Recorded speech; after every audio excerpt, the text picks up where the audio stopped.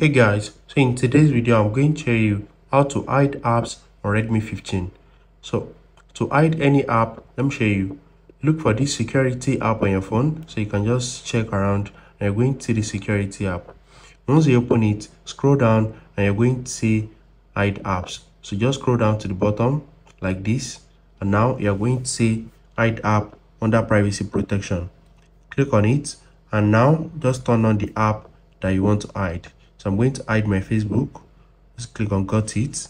I'm going to hide this local send. So now, as you can see, these apps are now hidden.